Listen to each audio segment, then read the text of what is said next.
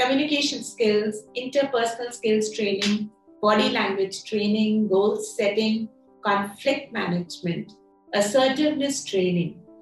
These are some very important skills one needs to lay the foundation of one's career. So we have Sonika Nakkala. She's an image consultant, soft skills trainer, and the founder of Aureate, image management, first ever image consultancy in India that works towards enhancing the inner potential of each individual. आपका बहुत-बहुत स्वागत है. Thank you so much. Thank you so much for inviting me. It's an honor to be here. To start with, Sonika, please share with us about brand Sonika Nakkala and what inspired your journey as a coach and a trainer. Thank you so much, Rashi, for having me here. It's really an honor for me to be here. And coming to brand Sonika Nakkala, when I say the word branding, it's about providing value. As simple as that. It's very close to me. It's very deep, deeply enriched in my brain and heart. So when I have this genuine thought, a genuine passion to provide value to the people, when I really want to see the happiness or the transformation of the individuals that, yes, Sonika has done so and so work for me, she has served me. I really want to hear that. So the branding about Sonika Nakkala is all about it's about empathy, it's about emotional intelligence, it's about vegan sustainable fashion, it's about sustainability, it's about health and career coaching. So when I talk about all these niches, it's having one concept. It's about ability to take the unnoticeable pain and transforming this pain to true happiness. So that's all about brand Sonika Nakkala. So Sonika, how has your childhood and upbringing influenced your work ethics? Let's hear that. Yes, coming to the childhood, I'm a really jovial person. I always love to make people happy. In fact, I can say a bit selfish about that because I love to be the reason for their happiness. So if you ask me about my upbringing and my childhood, my parents were always supportive. In fact, my mother was always having this understanding ability. That made me to explore my energy, my foundation, my career, because she always gave the understanding that, okay, you can have your own niche, you can have your own career. There's nothing like you have to do only the engineer job or doctor, there's nothing like that. She was very open-minded, and that really gave me a habit or the energy, the possibility to explore about myself. And coming to my father, he's always a mentor for me in terms of financial education. So whatever the suggestions or support I got from my parents, that really gave me interest to have work ethics in terms of how to behave with people, how to manage about finance, how to manage the career, how to manage myself as well. So it's all about balancing my childhood and then balancing my schooling, my education, my experimenting my life was always there. And that is absolutely wonderful, the way she has spoken about her parents. This shows the upbringing. Okay, Sonika ji, why do you think soft skills have a major role in deliverables of oneself?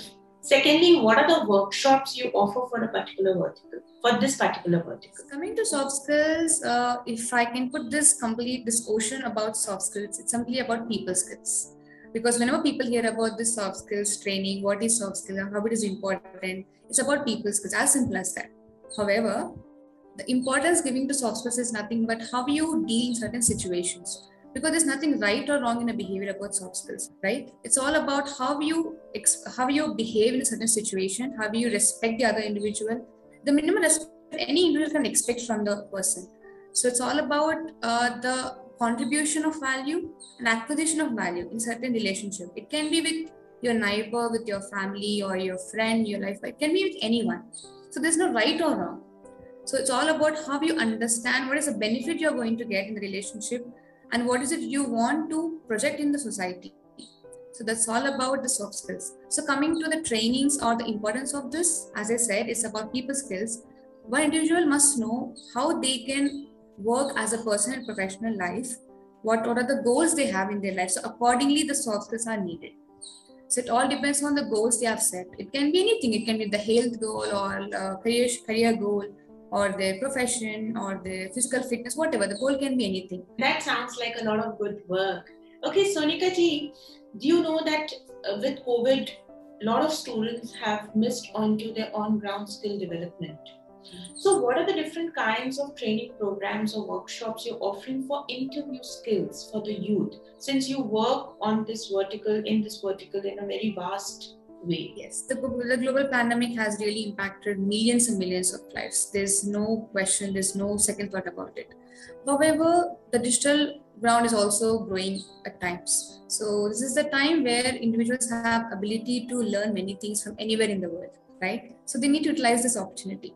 So coming to youth of who are really want to get a good career growth, the first thing I want them to understand is, are they set the right goals for them? Because at times I have seen many individuals where they really want to get into a profession where their parents are asking them to do, maybe doctor or engineer or IT profession or 9 to 5 job, or which they really want them to do it.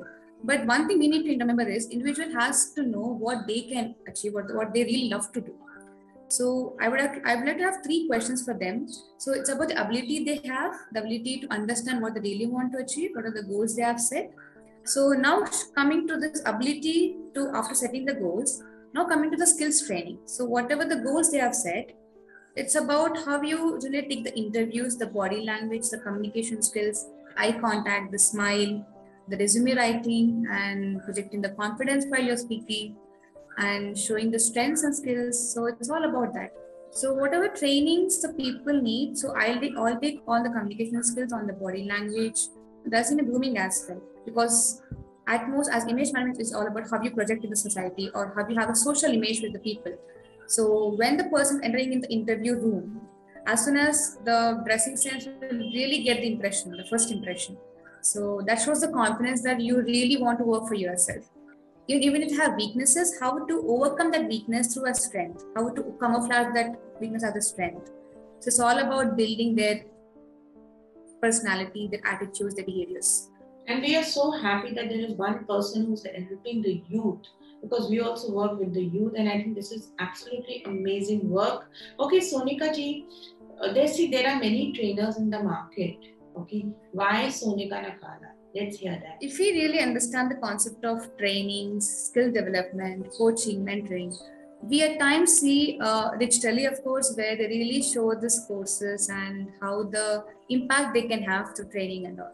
So if I want to explain about my niche or my trainings, I always try to be simple. I show the authenticity. So it's very easy for me to enter their emotions, their feelings, their fears, their challenges, or their desires, so that it's very easy for me to understand their experiences, their emotions. And that's where I can try to train them, coach them, mentor them. So it's, all in all, I can take all these things. Self-awareness is the best kind of knowledge, I think so. So, Sonika Nakkala, what is the success mantra? What gives you that gut feeling that you will be, and this attitude and this knowledge will be successful? My success mantra is something about showing the true knowledge and wisdom. And I'm a person where I really want people to be independent. Coming from them, they know the potential as well. So if that is done, the individual can really solve any challenges. And if that is the path is being crossed, they really can have the ability to solve any challenges they face. Skills, the training, the mentoring and coaching I picked for individuals, I want to be independent as them as possible. So that I really find, okay, I have trained so-and-so individual in so-and-so year or month, and now I see after 5 years, they are really on a great stage. And that gives me true happiness, true success to me. So one thing is about solving their goals and ability to have open mind. And of course, they have to be independent to solve challenges on by themselves. Now, this is very practical and very innovative. So what are the future plans? So excited to share this. So I have a plan to build my own consultancy. So whatever I've shared so far. So I'm working as a freelancer. So now putting all this into one thing, how that really sounds to you. So whatever the trainings, the consultations, the coaching, the mentoring, all things will come into one consultancy. So I'm planning to build that. Of course, as I said, my strengths are empathy and how I really be simple and authentic. So that gives me a true passion, that gives me a true positivity to start this consultancy. So that will be the future plans for me. And also coming to the individuals, especially for the students, I'm also planning to build online courses so that they can enroll from anywhere. So that is wonderful, Sonika ji. When we floated your poster, we got two queries from two young students. One is asked that even after having a good resume and a lot of achievements on the CV, the students face rejection. What do you think how students should go about the interviews? Yes, so when the individual has the opportunity to enter the interview phase, so after the interview is done and if they get rejected, we need to have few questions in mind. So first thing is we need to be open to listen to the why they have given this rejection. There's no comfortable environment given for the individual. So that also has 50% where the individual will really feel the face to answer maybe it is right or wrong. So that has to be removed. So it's a big challenge for me as an individual, as a trainer. But if that is said, that environment is set for the individual and also for the trainer, up to the interviewer. So it is very easy to understand, okay, this is the thing, I'm really open to answer any question. And if they get rejected, they need to have open mind to get the feedback. And that's a very helpful tip. Okay, Sonika, what is your special message to follow a vegan lifestyle to all our viewers? Thank you so much for asking this question, because this is the platform I have to share this open message to everyone.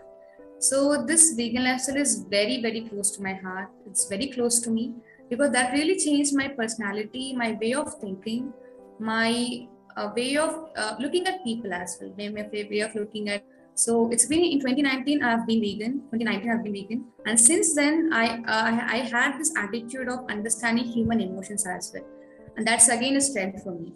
So it's about the following way. Lifestyle is something where you cannot ask a person to follow so and so because it's all about life, about experiences. There's no right or wrong aspect.